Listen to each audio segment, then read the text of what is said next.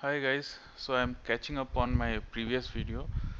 In the previous video, if you have not seen, so I'll briefly cover that. We try to exploit a vulnerable machine running an FTP server in a Windows machine, and we were able to exploit it from our Linux box, and finally we got the shell, and we were able to do all sorts of things from our Linux box because we had complete control of the victim machine.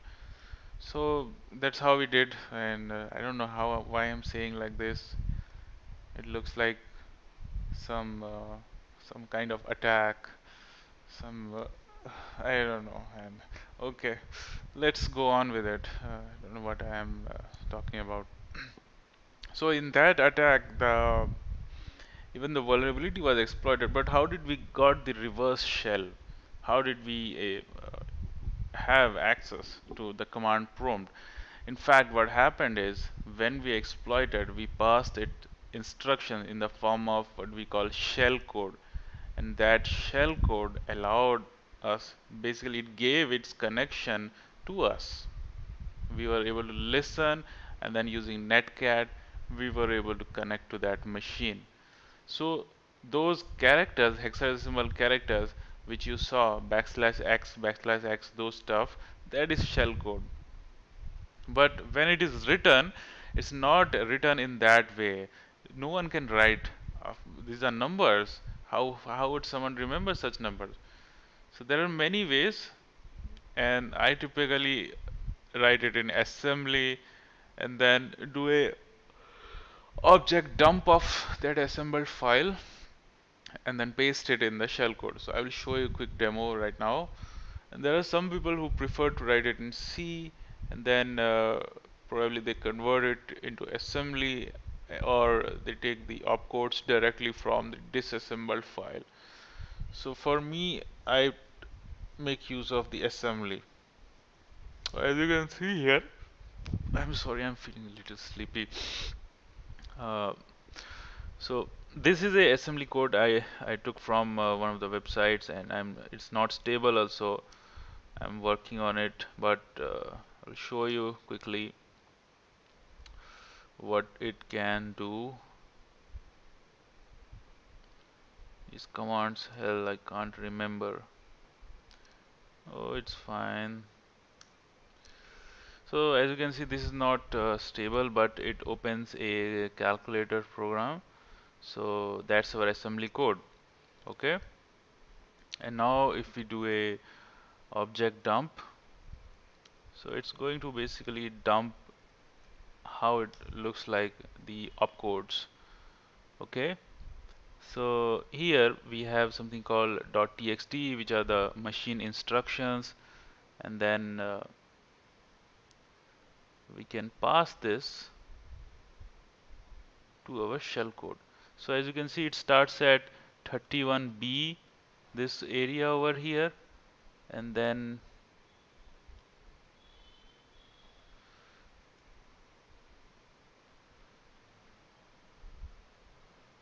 it ends at D7 over here, right?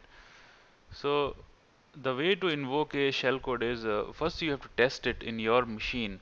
So this is the standard template, and then you just paste it over here, right? How simple is that, isn't it? That's how you write a shellcode. Okay, so these are numbers that starts with 31 and then ends with D7. You just paste it there and then run. So let's check that. So GCC compile .c and then hi.exe. So forgive me, this is not stable, but it works, and I will make it stable in the forthcoming video and probably dig some more into assembly. So that's how it is working, guys. So this is how we write a shell code. Okay, so these are assembly, and I'm using NASM netwide assembler, and what I have over here is uh, GCC build over here, which I'm using for linking. The LD command, it's the linker, and then The shellcode is running 64-bit 7, Windows 7, and this is our exploit basically. And we could even pass this data to our victim machine, and it would open calc.exe in the victim machine. But that's not cool. Shell bind shellcode is cool, or even installing malwares. So thank you for your time, guys, and I hope you enjoyed this quick video. And do let me know if you want. I can make a video on assembly also, because Windows assembly, it's ridiculously hard, much harder than Linux. And Linux is straightforward because of its interrupts, fixed interrupts.